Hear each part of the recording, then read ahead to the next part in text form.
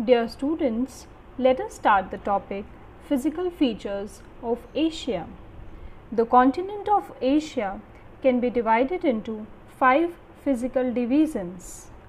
They are the Northern Lowlands, the Central Highlands, the Southern Plateaus, the Great River Basins, and the islands.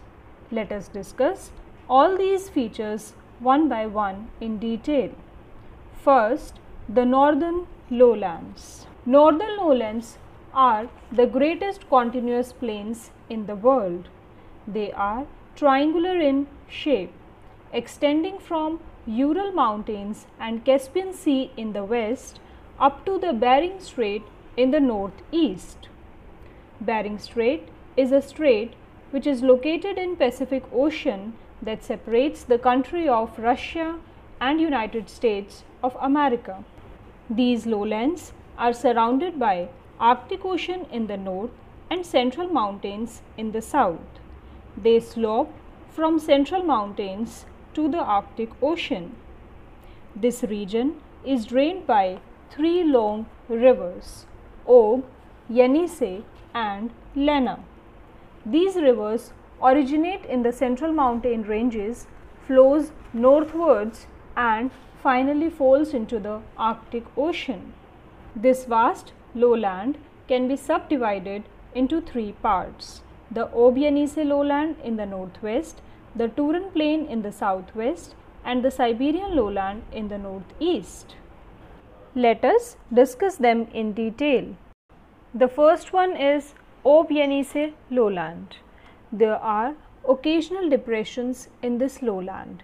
When the northern part of the rivers freeze during winter, the outlet of water to the Arctic Sea is obstructed and is sealed actually. The water outflows and the middle parts have floods. This flood water flows to the depressions and fills them up. In this way, vast swamps and marshy areas are created in the northern lowlands. Second one is the Turan lowland, also called as Turan Basin. This region is lower than sea level at some places. It is drained by 2 main rivers, Amu Darya and Sar Darya. The word Darya means river. These 2 rivers flow into the Aral Sea, thus make this area an area of inland drainage.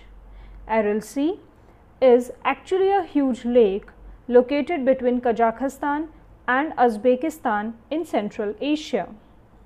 Do you know that much of the water which used to flow into Aral Sea has been used for dramatically raising the crops, and as a result Aral Sea has shrunk.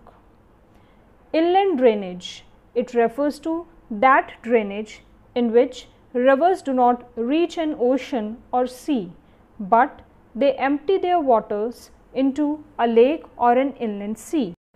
The third one is Siberian lowland or the Siberian plain. It has been formed through gradual erosion of the ancient highland, and hence there are a few eroded hills in this lowland.